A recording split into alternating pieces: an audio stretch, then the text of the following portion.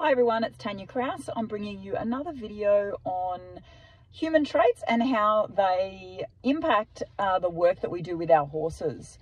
So what I wanted to talk about today was rights, self-righteousness and our rights. Something that I've been seeing, I'm filming this around July 4th, and something that I've been seeing on local social media posts is about all the fireworks. So I've got a lot of different friends on socials, and so I'm seeing posts about people being concerned about their animals, their horses, things like that, about fireworks. And then I'm also seeing people who are talking about preparing for the fireworks and you know, that they're going to set fireworks off, etc., etc. So I saw one post that was sort of like, it's not your neighbour's fault that you have horses, so you should prepare the horses.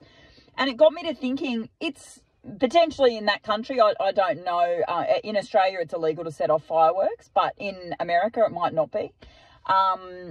You know, it got me to thinking, even if it's my right to set off fireworks on 4th of July, if I know that my neighbours have horses or other animals that are going to be frightened by that, do I want to exercise my right to enjoy my fireworks at the expense of those animals? Or do I want to be the type of neighbour that is considerate and thinking, I really don't want to do that? So that's just something I wanted to talk about today.